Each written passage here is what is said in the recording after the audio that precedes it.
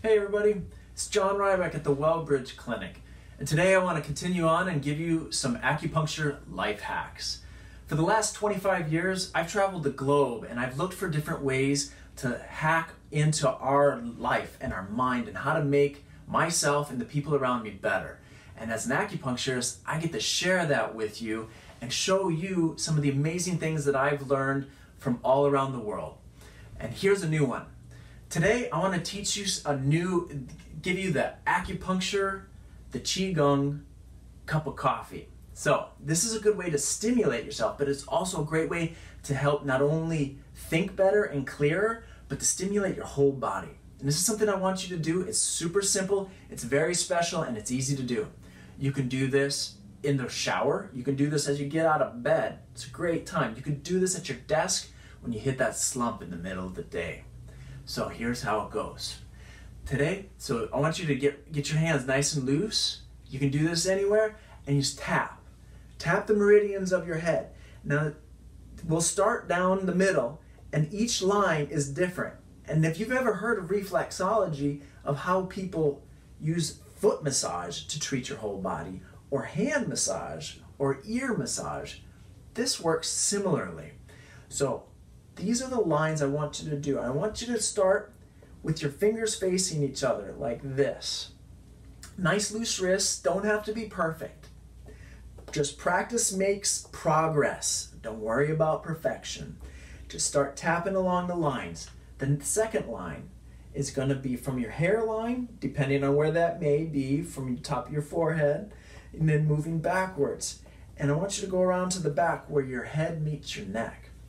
And then go along to the side. For those of you wearing glasses and you're doing it at your desk, take your glasses off, because I want to work right along the ear. And you can wrap around the ear from the temples and go like that. Now, there's a couple special things that I want to share with you as we go through and do it. So if you have headaches, this is a fabulous way to do that. If you're just feeling a little foggy brained, this is a great way to change your state and snap to a little bit. Just stimulate. But if you have headaches, say you have a temporal headache on the sides of your heads, linger around there a little bit. And this just kind of helps move it along. So picture a plug and a drain, and you just kind of like scoot it on along, and it gets the circulation going. It will help your headaches. If you have any injuries, or particularly this causes discomfort, you might want to move it, be lighter, or do it slightly differently. For the most part, this is perfectly safe. Now, if you have headaches in the back of your head, you can linger on to the back of your head around here. Another point that I want you to know is if it's cold or flu season, there's a soft spot, a little divot at your hairline, behind your ear, and between your neck. This is a great spot. So you can tap here a little bit. Now let's put it all together, and then we'll make it one whole motion. And this is it. This is your acupuncture life hack, brain tapping. So we'll go through and start tapping down the midline and do this 5 times. I'm not going to do it 5 times, but you just go right through it. And go around and meet to where your head meets your neck. And go around the sides. And then just do a little bit around your ear. There's lots of great acupuncture points where you can use some great pressure points, and you can treat yourself.